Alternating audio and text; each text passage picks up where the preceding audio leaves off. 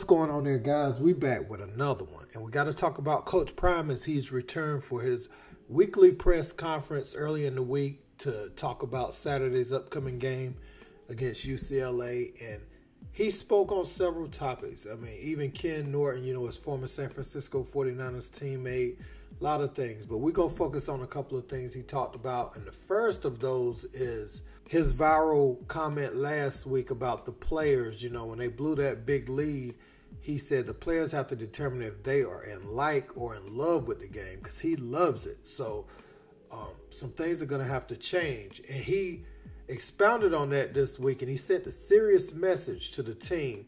Also, he made some comments about discipline, and he talked about the people that are out there on the field making the mistakes that's consistent with who's been undisciplined. You can't have these habits on or off the field and expect them to change on game day, So he spoke about that, and also he reacted to Kenan Thompson's portrayal of him on Saturday Night Live.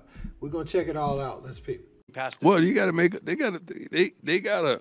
What I just said in the locker room to the team is they got to make up in their mind: are they in love with this game, or are they in like with it?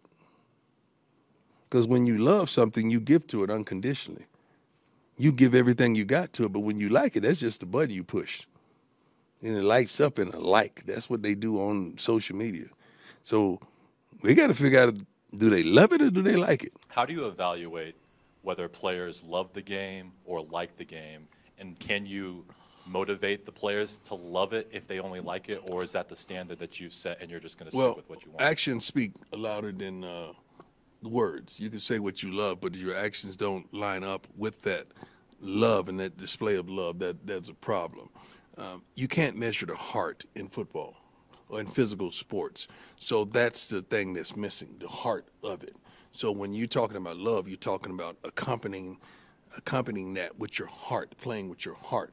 And you could tell by the locker room how some guys practice them, how some guys feel the pain of it if we don't win, how their heart is in it. And that predicates love to me.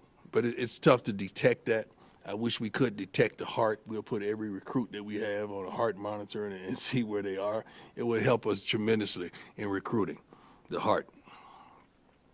That's tough, though. How do you coach discipline? Seems like that discipline, could be a bunch of different ways to go discipline about. Does not just start on the field. Discipline starts off the field, and they carry it on the field. A dude that's undisciplined off the field, he's going to be undisciplined on the field.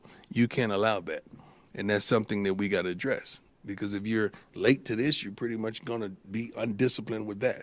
If you're not consistent in following your assignments and alignments in this, you're going to be inconsistent when everybody's sprinkled in the stadium of that. So inconsistencies it's consistent with who makes those mistakes. So this happened about a week ago, but I haven't had a chance to talk to you yet. Saturday Night Live parodied you. Yeah. How do you think Kenan did, and maybe who has done the best parody over the course of your career? I'm a fan of Kenan. Let's just get that straight. I love him. I love what he's brought to comedy over got to be over a couple decades now. It seems as though. I had the pleasure and the honor to host Saturday Night Live before, and I will never forget those moments.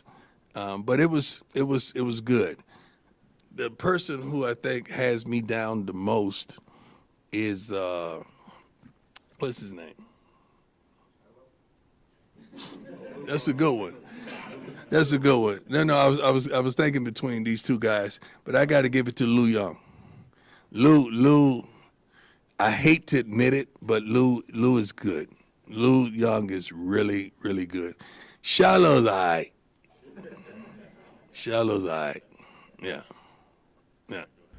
So Coach Prime makes a lot of good points when he's speaking about the habits of the players. It's going to go a long way in life, even for those who don't make the NFL. But he's talking about if he can't trust you to show up on time to meetings and different things like that, then how could I expect you to be ready when it's game day? And Cormani McClain has, whether rightfully or wrongfully, become the face of that for Colorado, because he's the most asked about player, and that's what comes with the 5-star rating, right?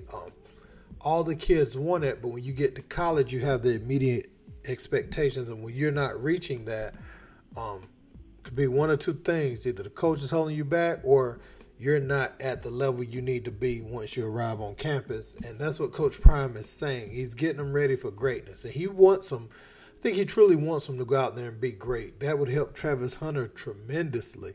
And it looks like, I don't know what the plan is, but to continue to play Travis on both sides of the ball at the rate that he's been playing on both sides of the ball, I think they have to look into doing something new, because you want to preserve Travis and let him be healthy for next season when you're more likely to have a more formidable roster around the board. Also, him talking about, do players like or love the game? That's something within yourself that you have. I don't know if you can coach that innate thing, but I know a coach can ruin it for somebody if they love the game. Their love for the game don't go away, but they want to get away from it for a while if they feel like the coaching is bad. I've seen that happen before, but just you as an individual loving the game, loving to win, loving to compete and be the best version of yourself, that rests within you. So Coach Prime is absolutely on the money with that, and these players need to do some soul searching. Some of them do, to find that in themselves. And some of these linemen need to find some pride and, protect the quarterback a little bit better, different things like that. But I wanted to share that with you guys with Coach Prime coming back. Do y'all think Coach Prime and then we're going to beat another ranked team this year? Do you think, because at the time TCU was ranked, do you think they have a shot at either UCLA or Oregon State? You think they have a puncher's chance? I want to know in the comments. Don't forget to like, share, and subscribe. Till next time. Peace.